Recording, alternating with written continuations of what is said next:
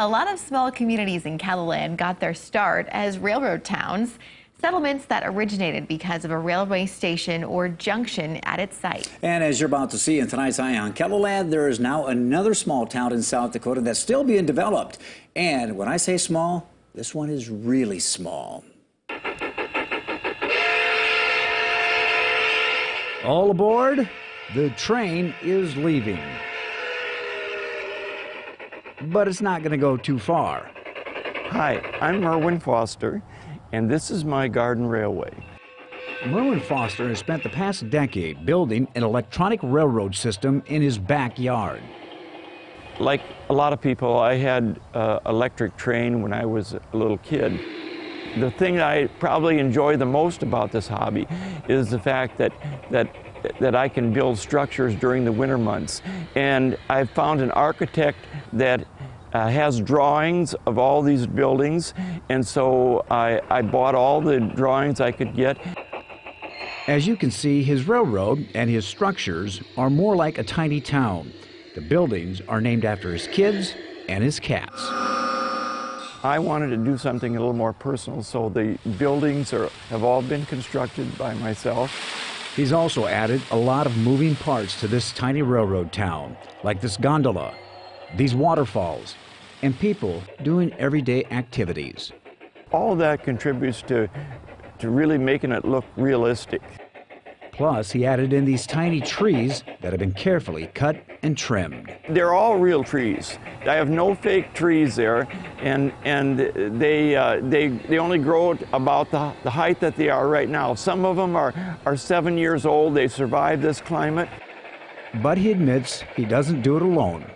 One of the reasons this place is so beautiful is because my wife has taken over the planting of the flowers and down to the size of the plants. When Merwin first moved, there was a tree there. This was a perennial garden. That tree was in the middle of that garden, and so we had some land negotiations, as we call them, and finally we agreed, and we moved the tree over there, and I said he could do anything he wanted to this, but he had to leave that garden alone. Now he does have a cut through. Okay, I can explain that. It was 2 years of intense negotiations to get the right-of-way, to get the train to go through there. And so, I mean, you have to do things like, name buildings after your wife, things like that. Foster is a retired industrial arts teacher from Northwest Iowa. He says that gave him the motivation and the know-how to build the tracks and the trestles, which were not easy. And the flagstone on the ground is uneven, so every trestle that's on this, every part of the trestle had to be custom made, so that you have the right grade and it ends up and it's a smooth ride all the way down. As for a name for his town, he calls it Mini Sioux Falls.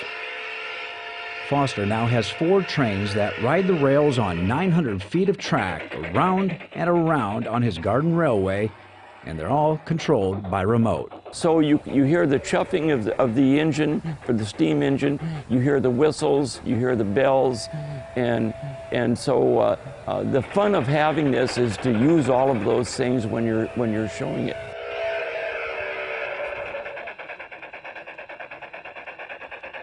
Foster says once he got started, he's never looked back, and that's how he knew he was on the right track. Wow, that is a lot of work there. During the winter months, Foster brings the trains and the buildings inside. The rest of it pretty much stays outside. Can we talk about attention to detail? Oh my goodness, my grandkids would love that. Oh my goodness, absolutely. Except they want to play with it. They'd want to touch all of the things, for sure. Great work there.